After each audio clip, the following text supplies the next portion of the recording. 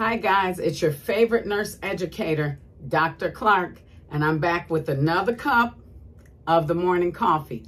In today's cup, guys, we are talking about all of the videos and our brick and mortar facility that we have now in Chicago South Loop. We are at 2600 South Michigan Avenue, Suite LLD. We're in the lower level. Come check us out. Full service primary care office with a med spa.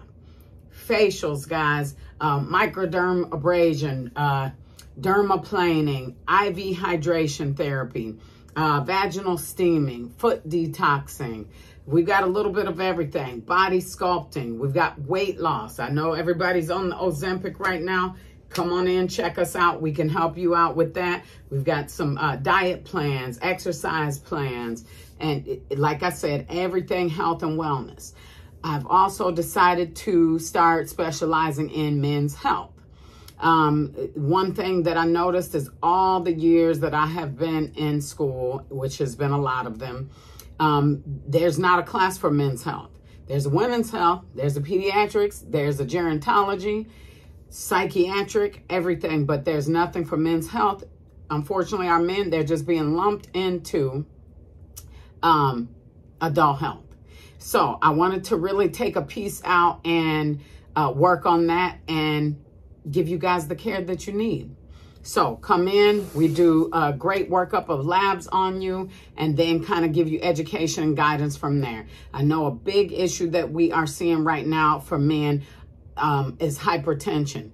And you guys don't want to take the medication, and we understand why, but there's some things that we can do as workarounds for those things also.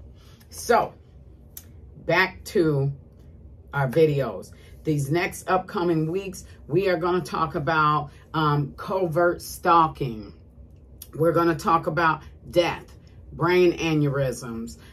We're going to talk about, again, hypertension, diabetes, and how they don't actually run in families, but that the bad, poor behavior does run in the families. So let's see what else. I love to talk about hospice because it's a very underutilized program. Pain management, healthcare disparities.